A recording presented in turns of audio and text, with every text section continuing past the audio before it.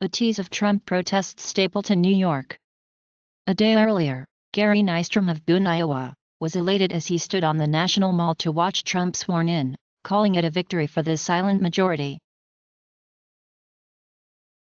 Many wore knitted pink cat-eared pussy hats, an appropriated reference to Trump's boast in a 2005 video made public weeks before the election about grabbing women's genitals.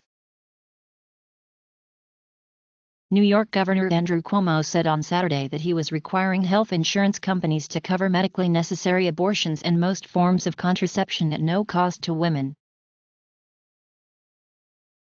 His bigotry and his views towards women are extremely troubling to me.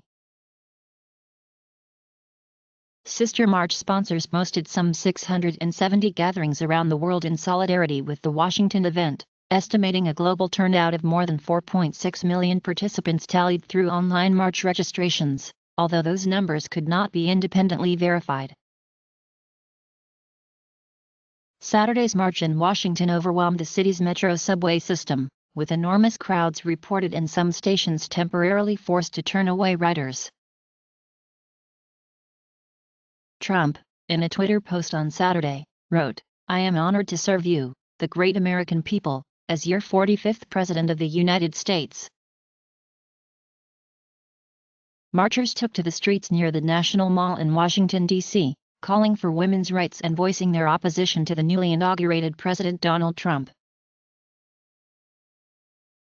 The truth of the matter is he had a successful inauguration with a respectful crowd. Carrying signs that said, "Dear Trump, don't be the person we think and I wish your inauguration was fake news."